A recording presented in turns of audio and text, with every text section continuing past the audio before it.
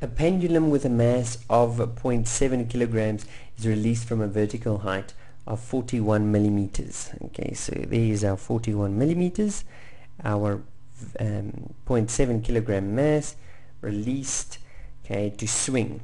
At the lowest point of the swing, it collides for a 0.07 seconds, so for a brief split second, it collides with a rubber ball of mass 126 grams that is at rest on a frictionless table. The rubber ball then travels at a velocity of 1.52 meters per second after the collision. So after it collided, this rubber ball is heading in that direction at 1.52 meters per second. Okay, first question, calculate the magnitude of the velocity of the pendulum as it hits the rubber ball. In other words, when that pendulum reaches the lowest point, okay, what is its velocity? And again, we are using the fact that the initial mechanical energy will be equal to the final mechanical energy. Okay, initial mechanical energy is released from rest, so initial mechanical energy is simply equal to the initial potential energy. And at the bottom, it doesn't have height anymore, which means that the final mechanical energy will simply be equal to the final kinetic energy. Okay, so let's fill that out. So we know that the initial mechanical energy will equal the final mechanical energy, and the initial mechanical energy is equal to the initial potential energy, and the final mechanical energy will equal the final kinetic energy. Okay, because initial kinetic energy will be 0 and final kinetic potential energy will be 0, this is why I have that result. Okay, and what is the potential energy is mass times gravity times height, and on the right hand side we have half mass times velocity squared. Okay, so again we can see we can just divide mass on both sides away, so mass won't make a difference, and we know this actually. Mass doesn't make a difference of an object's velocity when it is falling. The 9.8 is gravity. The height is 41 millimeters. Remember, millimeters must be divided by 1,000 to get me 0,041 is equal to a half times 0.7 times the velocity squared. So I find that the velocity squared is equal to, okay, what is it equal to? So on the left hand side I have 0.7, that's multiplied by 9.8 and also multiplied by 0.041. Okay, so on the right hand side, left hand side, that's what I get. This must still be divided, because I have to divide both sides with the coefficient of v squared, by 0.5, and also be divided by 0.7. Okay, and I get 0.8036, 0.8036, but that is not what I'm looking for. I'm looking for velocity, not velocity squared. So velocity, at this point I take the square root and I get 0.896, so 0.9, okay, is equal to plus minus 0.9 meters per second. Now the plus minus doesn't help us much. All we know is that that is the velocity in the or towards the, so let's just make it positive and give direction by saying towards the rubber ball.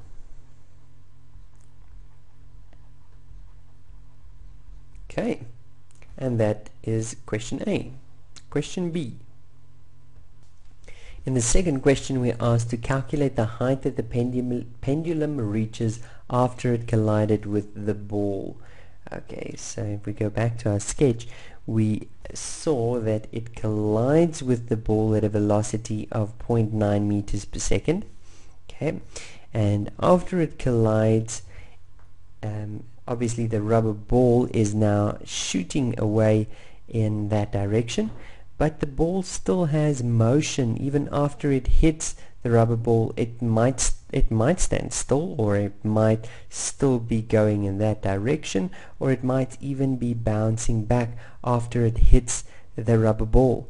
So what we notice is that we are concerned with what happens before a collision and after a collision, and hopefully that reminds you of preservation of momentum. Okay, and we had that the momentum before must be equal to the momentum after. And in this case we see that initially we had two objects that were separate, and afterwards the two objects are still separate. Okay, so it is a hit and scatter, or a hit and bounce. So before we had the mass, or we had the momentum of the pendulum plus the momentum of the ball, and after we had the momentum, so this is initial, and after we had the momentum of the pendulum plus the momentum of the ball. Now why do I use momentum when I'm trying to find the height that the pendulum reaches? Well, I need to know what velocity it has in order to work out how high it can go. So that is why I'm taking this route, in case you didn't know. So what was the momentum of the pendulum initially? Well, when we talk about initially, we don't mean right here at the top. It had no momentum there. We're talking about right before the collision. Okay, it was traveling at a velocity of 0.9 meters per second, and it has a mass. So momentum, mass times velocity, is 0.7 kilograms times 0.9 meters per second. What about the ball? Well, it was standing still, so its momentum was 0. Okay, afterwards, what is happening afterwards? Well, afterwards its mass is still 0.7, but its velocity, its final velocity after the collision, that's what we're trying to calculate. How about the ball? Well, this time the ball is traveling at a certain velocity, and they told us it's traveling at 1.52 meters per second. Okay, so afterwards it's traveling at 1.52 meters per second, but what is its velocity? Let's see, what is its mass? 126 grams. Okay, so 126 grams, that in terms of kilogram is 0.126 kilograms. Sorry for that squeezing in there. Okay, now with this in mind, we need to solve for the future velocity. In other words, taking our calculator, we are subtracting this on either side and then dividing with 0.7. So we have 0.7 times 0.9. Okay, subtract from that 0.126 times 1.52 gives me 0.43848, and that must be divided by 0.7, and we get 0.6264. So our future velocity is, let's get that again, 0.626, so 0.63 meters per second. Since it's positive, it's still going in that direction the moment after that collision. So how high does it go? Well, now we are able to calculate the, since there was now a force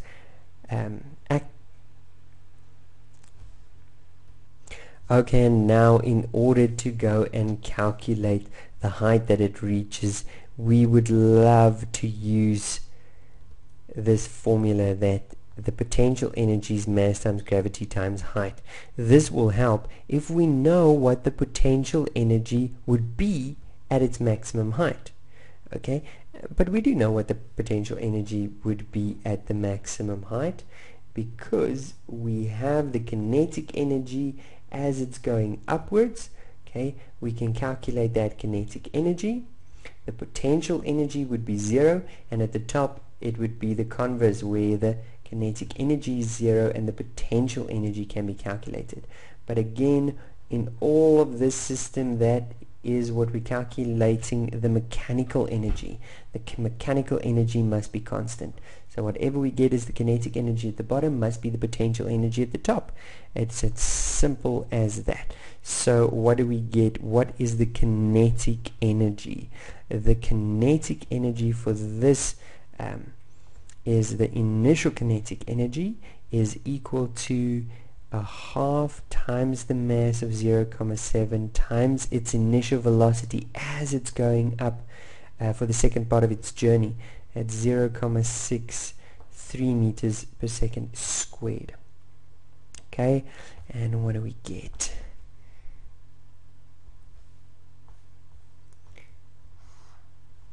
.5 times 0.7 times 0.63 squared. There we get 0.130, 0.13895. That's going to be 0,14 joules. Okay, and that means our potential energy at the top, in other words our final potential energy, must also be 0,14 joules, which means that we have mass times gravity times height is equal to this potential energy at the top, mass being 0,7, gravity being 9,8, and the height is what we are trying to calculate. Okay, so 0,14. If we take 0.14, we divide it by 0.7, and we also divide by 0.98. Not 0.98, 9.8. 9.8. We get 0.02. So height is 0,02 meters. And since we were working in millimeters, we're working in millimeters, so we can round to 3 decimal places. Okay, and then this, what comes after the comma, will tell me what millimeters I'm working with, or just multiply with 1,000. That is 20 millimeters. The next question asks us, is it an elastic collision? Now you must know what an elastic collision is in order to answer this question. A elastic collision is when the total kinetic energy before is equal to the total kinetic energy after. Okay, then it is elastic. Elastic has got nothing to do about rubber. Okay, well, not an elastic collision at least. Okay, it doesn't mean at all that it's bouncing or anything like that. Elastic means that the total kinetic energy before is equal to the total kinetic energy after. Now, before we had the kinetic energy of the pendulum plus the kinetic energy of the ball. After we had the kinetic, so this is before, or initial is probably better. Initial, and afterwards we have the kinetic energy of the pendulum after, plus the kinetic energy of the, again it should be final plus the kinetic energy of the ball, final. So what is the kinetic energy of the pendulum before? Now when I say before, I mean the moment before it connects. Okay, the moment just before it connects, and we knew that it was traveling at 0.9 meters per second. Okay, so it was a half times the mass was 0.7 times 0.9 squared, plus the ball wasn't traveling at all, it was stationary, so its kinetic energy was 0. Now, is that the same? Is it equal to, or is it not equal to? Let's see on the right hand side what we get on the right hand side. Well, afterwards, okay, we've worked out the kinetic, the velocity of the pendulum. Afterwards, it was traveling at 0.63 meters per second. Okay, so after the connection, it was traveling at 0.63, 0.63, okay, squared, plus, and the ball was traveling at first it has a weight of 0.126 kilograms, and afterwards the ball was traveling at 1.52 meters per second. Now, I hope you know where I got that from. That was in the question. Okay, 1.52 after the collision. The rubber ball then travels. There you go. That's after the collision. So what do we have? And again, that is squared. Let's see, what do we get on the left hand side and the right hand side. Okay, on the left hand side we get 0.5 times 0.7 times 0.9 squared is equal to 0.2835, 0.2835. Okay, let's see if that's the same as what we get on the right hand side. We have 0.5 times 0.7 times 0.63 squared plus 0.5 times 0.126 times 1.52 squared is equal to 0.2844, 0.2844. Now, in a lot of these we had to round. So if we round here as well, 0.28 and 0.28, we notice, look at that, the kinetic energy before is equal to the kinetic energy after. So yes, it is elastic.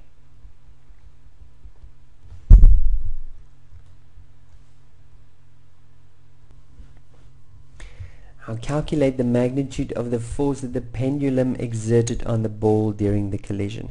Now there's so many formulas that you can use. I am going to simply use the formula that the force exerted, sorry, not the delta force, the net force exerted is equal to the change of momentum over the change in time.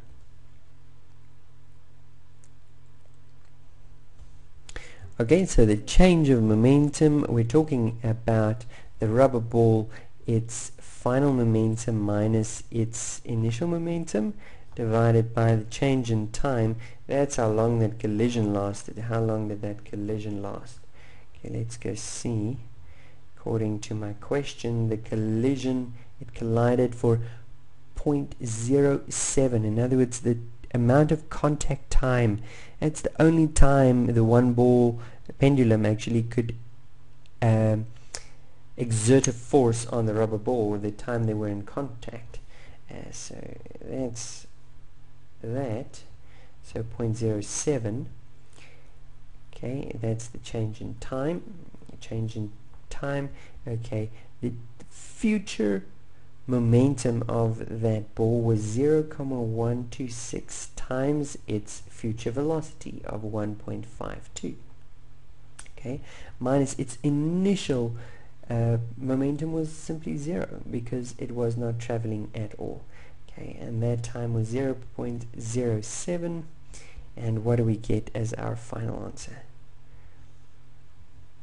0.126 times 1.52 minus 0 is equal to, there we go, that's our numerator divided by our denominator, and we get 2.74 newtons.